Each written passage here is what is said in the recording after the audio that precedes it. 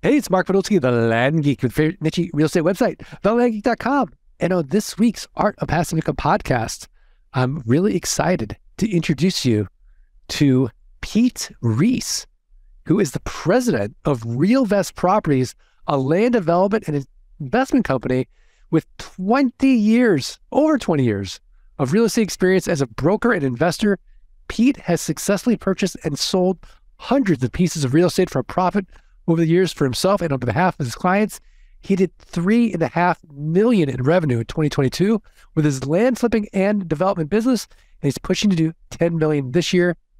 Pete's always looking for his next deal, including his longtime dream of his own private island. Pete Reese, welcome. Well, thanks for having me, Mark. I really appreciate it. Yeah. So let's just rewind the tape. And how did you get into real estate? Well, I got into real estate kind of way back when. We bought our first home in 2000, myself and my wife. Bought it with an FHA loan, 3.5% down. Home needed a little bit of work. So that was kind of our first experience with doing a little elbow grease on a property to kind of improve the value. I did a lot of the renovations myself, all of the renovations myself.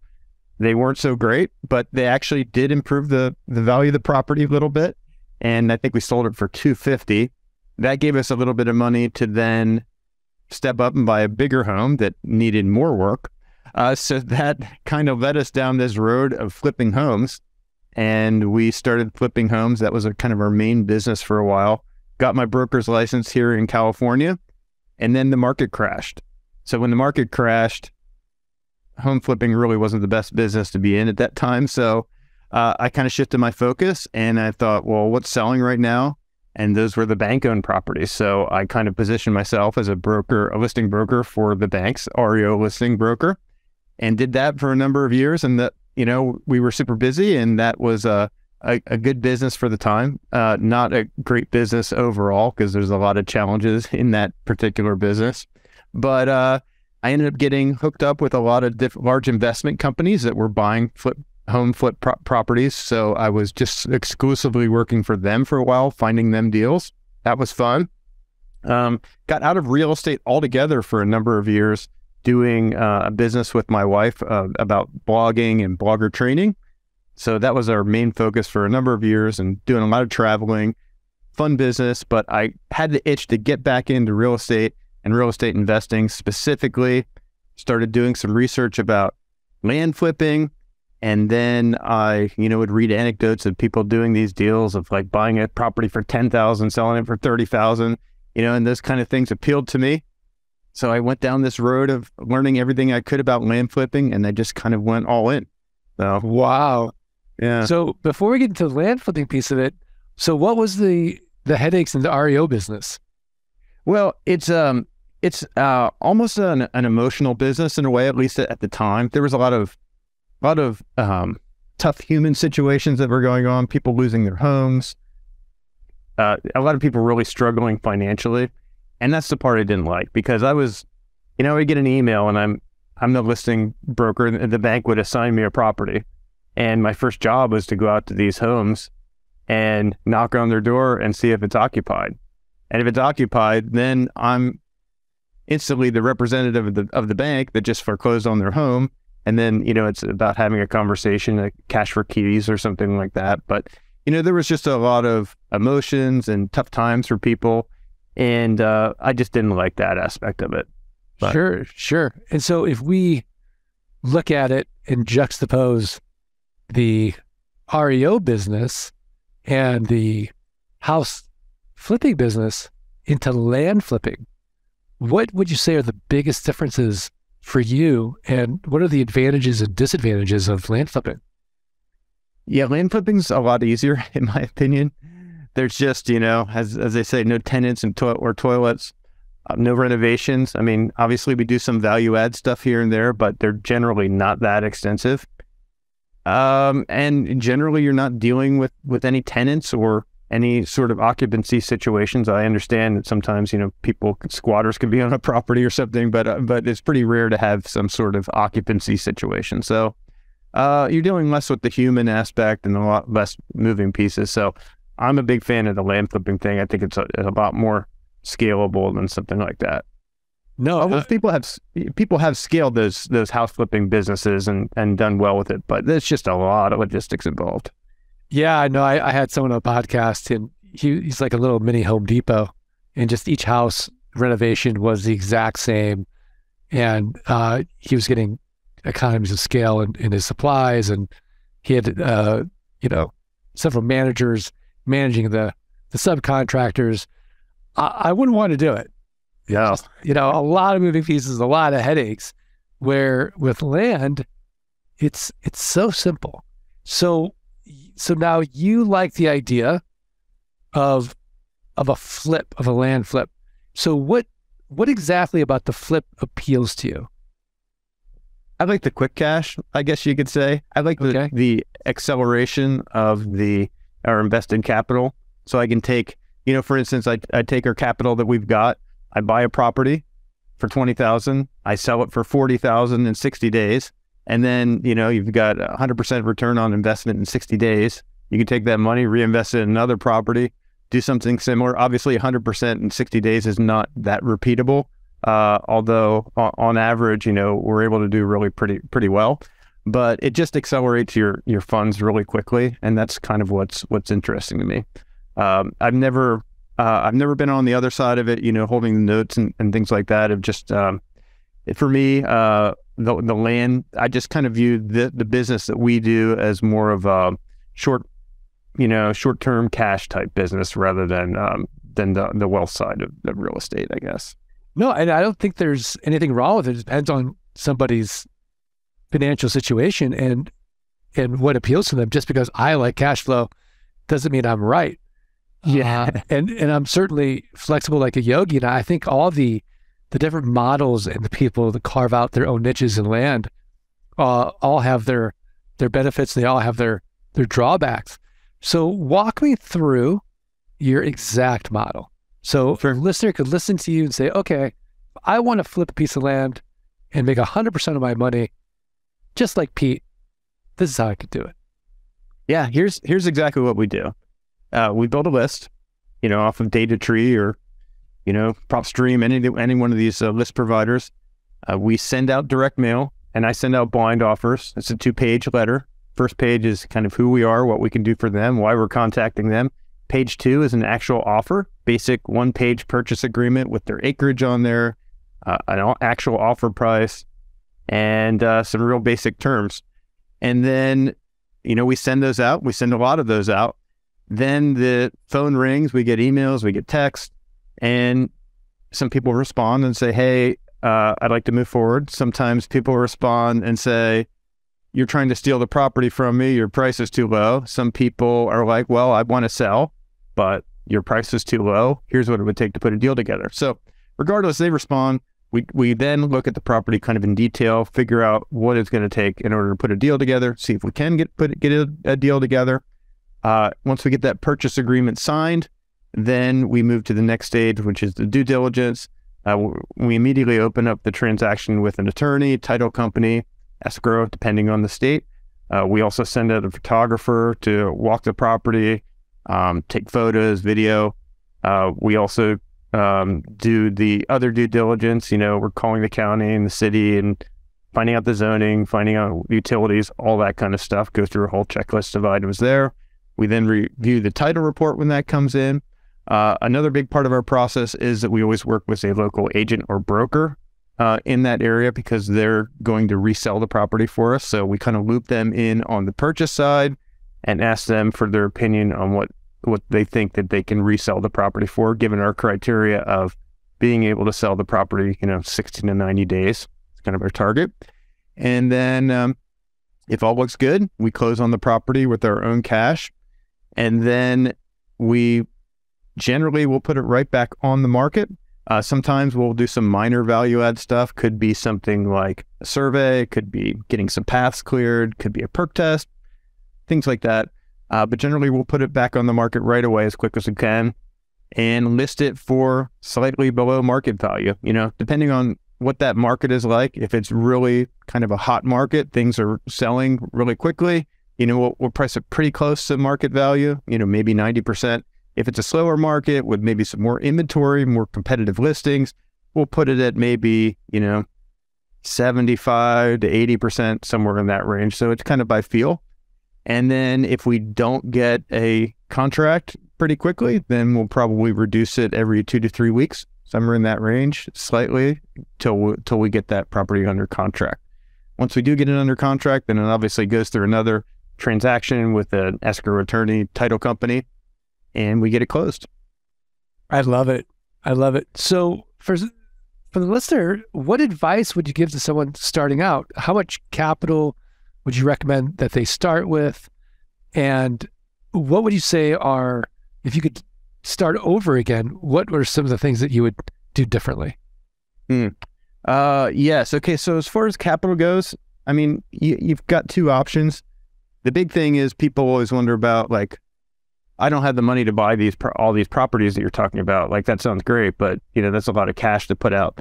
So you've got an option of obviously doing it yourself and you make the whole amount, or you can use a deal funding partner, and they'll generally, fund the deal for you, but then you'll be splitting the profits. So that's one decision to make. But if you use a deal funding partner, you can worry less about, your cash flow and everything like that, and more about, just finding more and more deals. So that's a very kind of appealing thing about going that route.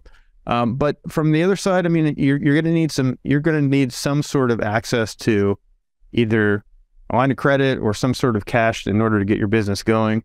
The big expense is mail. Mail, depending on what type of volume you're doing. These letters that we're sending out are about 55 to 60 cents per letter. If you do a lot higher volume like we're doing, you probably get that down to about 50 cents total. But yeah, that's your big expense. I mean, we're sending out a lot of mail right now. We're sending out 50,000 letters a month. So that's 25,000 a month. But you don't have to start there. Sure. You can. Our average cost per deal is about 3,000 in mail. So that equates to 6,000 letters, about 6,000, 7,000 letters, depending on what price you're paying. I'm pretty picky in the deals that we move forward with now. I didn't, and I'm trying to do bigger properties. If I were to have spend some more time, whittling my list down and kind of going for smaller properties, I think I'd be able to get that down considerably. But that's kind of where we're at right now. So you do have to have money for that, and you do have to have, basic business stuff set up, LLC and a phone answering service and things like that. I'd recommend. Sure. And then as far as the due diligence, do you have a due diligence team that you outsource to, or are you and your wife doing that yourselves? No, I've got a pretty extensive team built out right now. So I've got a due diligence manager, which basically, as soon as that property goes under contract, then it kind of sparks a whole chain reactions of things on my team. So he then orders a photographer. He then orders, we use a company called Landmasters that does the calling. Sure. Yeah, so you're familiar with them. So yeah, so he orders that with them, and then he tracks both of them, making sure that they come in.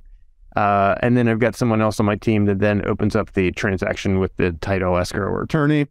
And then as the photos come back, as the due diligence comes back, as the title report comes in, I've got another member of my team that kind of reviews all the due diligence and just make sure everything's good there. And then at that point too, then we're communicating with the agent, letting them know that, here's what we got coming, and let us know your thoughts on it.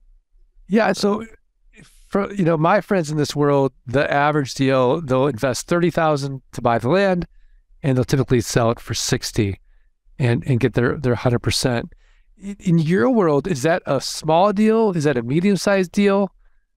Is that, how can you define a large deal?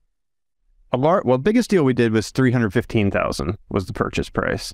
That was the biggest completed deal. I actually recently bought one with a partner that was a little bit more than that, $360,000. Hasn't resold yet, but it's been on the market a couple months, but I expect it will soon.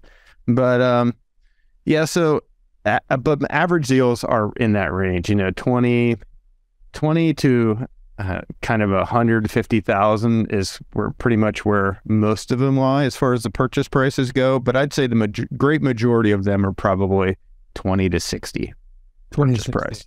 And we always try to double we always try to double our money too. Sometimes we hit it, sometimes we don't. Sometimes we do a little better, but it just depends. Sure. And then as far as the deal funding partner, because if I'm just getting started in doing this, wouldn't a deal funding partner want to see that I'm capable first, or would they is it just a deal by deal basis where I just bring them a deal and say, hey, are you interested in funding this deal? And then they have the collateral of the land. Yeah. Yeah, I think in most cases, I'm sure every deal funder looks at things maybe a little bit differently, but most of them that know how to evaluate the properties are just looking at the deal, and they might make some stipulations like, hey, you gotta list it with the broker, instead of trying to market it yourself or something like that. But I think a lot of them would be comfortable just if there's a good solid deal, they get their name on the deed, after they send in their money to close it. And then if they were to list with a local agent or broker, that would probably make them comfortable enough to do the deal, I would imagine. But each person's different, probably. Very cool. Very cool. And so is there anything that you like, any lessons learned from your experience that if you could do things over again, you'd do differently? Yeah, I would personally, I would steer clear of the really cheap deals. I would also steer clear of the landlocked properties or properties that have a lot of issues. So for me, those are the ones that are... Like what properties have a lot of issues in your... It could be something like access is really poor. Maybe it's got access, but the access it's really hard to get to, or it's very steep, very steep property that's very limited uses in some cases, all swampland, or, completely landlocked. Those are the types of things that I kind of stay away from at this point. How about one landlocked property? But yeah. So geographically, is there a certain part of the country that you like better than another? I'm trying to expand all over the country, but we've done a lot on the East Coast, all the way from like New York to Florida, that whole kind of corridor there. But I've also done Pacific Northwest as well, done California. I haven't done a lot kind of in the central part of the country, but I think there's a lot of opportunity there, but we just haven't broken into a lot of those markets yet. So. Okay, great. And when you're evaluating a market, what are you looking for? I like markets with activity, maybe not super crazy activity, but I want to know that things are actually being sold. And I don't like markets too much where there's, 3 or 4 years worth of inventory, of vacant land there. Those kind of scare me, because you can do it, and you can buy and sell properties there, but you just have to get them really cheap, just so you can price them really cheap. Or it's got to be a really premium piece of property, or both, So it's just tougher. Yeah, absolutely. And then as far as the property itself, are you looking more for large acreage? Are you looking for more farmland? Are you looking for more infill lots? Are you totally opportunistic? Well, I would buy and sell anything as long as it made sense and as long as the numbers were clear. But as far as the stuff that we market for is generally 5 to 10 acres plus, and depending on the area, but mostly the rural stuff. The rural stuff. Okay, great. Yeah. And when you think of rural, how far is that from the nearest town? There are towns kind of interspersed everywhere, so it could be just outside of a small town. But as far as the big cities, probably most of the time it's an hour plus outside of the bigger cities. But, sometimes these smaller towns we'll pick stuff up in some of these smaller towns or in the suburbs of a smaller town. And it gets pretty rural pretty quick outside of, the little town center with the one stoplight, Yeah, no, no, absolutely. I've been to a lot of those towns. They got that one stoplight, one restaurant, one movie theater. Yeah. So do you have a favorite deal? Favorite deal? Okay, yeah, I do have one that came to mind. It's not like my biggest home run or anything like that, but I thought it was a very interesting deal in a way. This was actually a 23-acre, mostly a lake.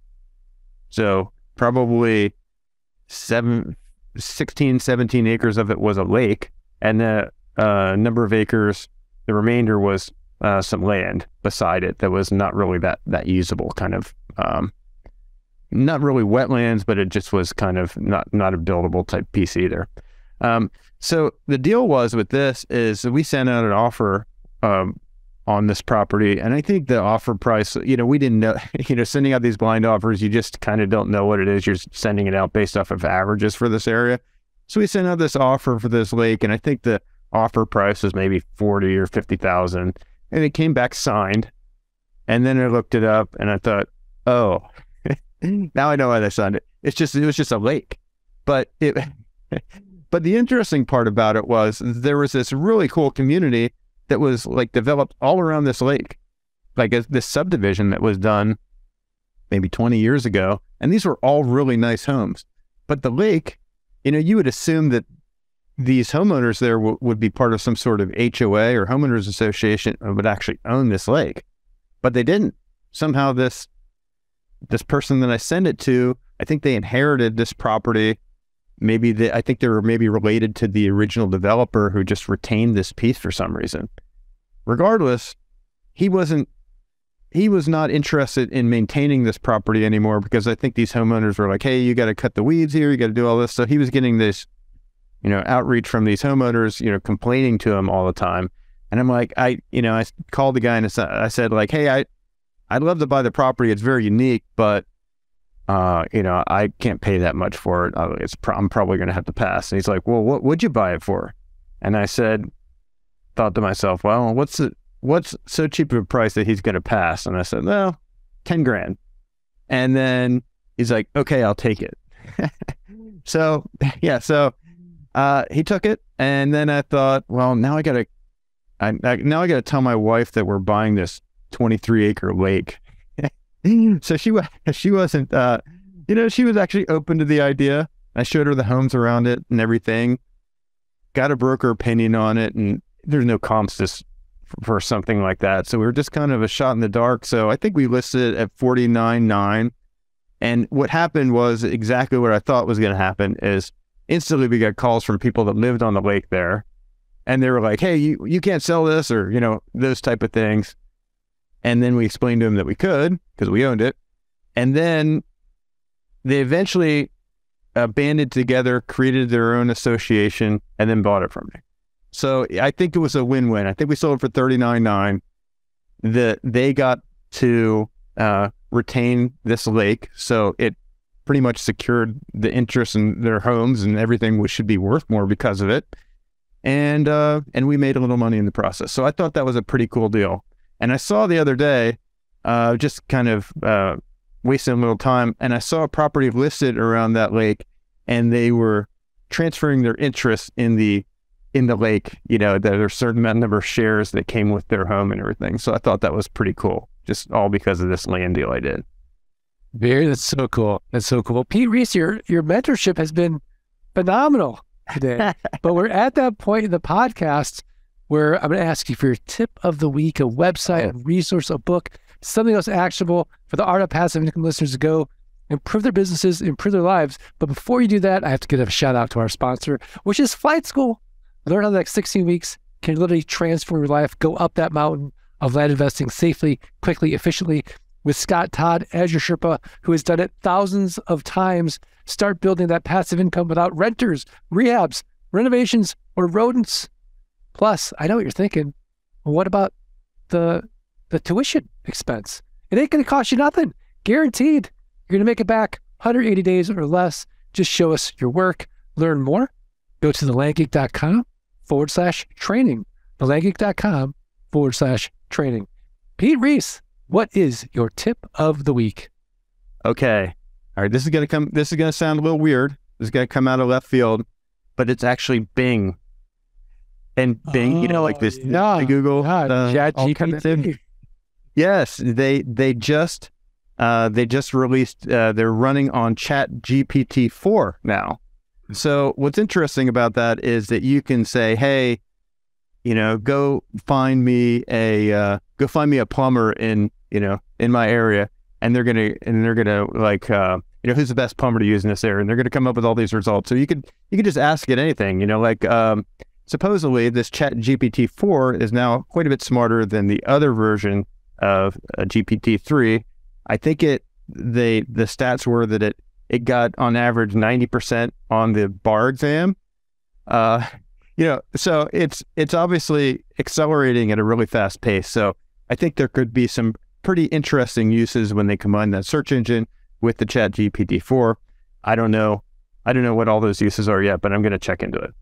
Yeah, absolutely. I mean, think about it. If you're a realtor and you're writing an ad for the land, you just put it in the ChatGPT, and it's amazing. Even pictures of the land you can get on ChatGPT. It looks really close. It's going to change everything. It's a really exciting time. Well, my tip of the week is learn more about Pete Reese. Go to turningprofit.com, turningprofit.com, and check out, he has his own podcast as well. And so if you are interested in generating cash, he can show you step by step how he does it, and you can replicate his success. Pete Reese, are we good? Yeah, we're great. Well, thank you, Mark. I appreciate it. Yeah, good thank you. Today. Yeah, I want to thank the listeners and remind them the only way to get quality of guests like a Pete Reese from turningprofit.com is you do 3 little favors. Follow, rate, review the podcast, send a screenshot of your review to support@thelandgeek.com. I'm going to send you a signed copy of Dirt Rich. But even if you don't want Dirt Rich, just do it anyways, because you selfishly benefit. So, Pete, I always end this way. You want to do it together? 1, 2, 3. Let freedom ring. Let freedom ring. Okay. I love it. I'm a little slow. Sorry. No worries. Thanks for listening to the Art of Passive Income podcast. Are you ready to learn how you can start building a passive income without renters, rehabs, renovations, or rodents? Schedule a free consultation at thelandgeek.com/training. Let freedom ring.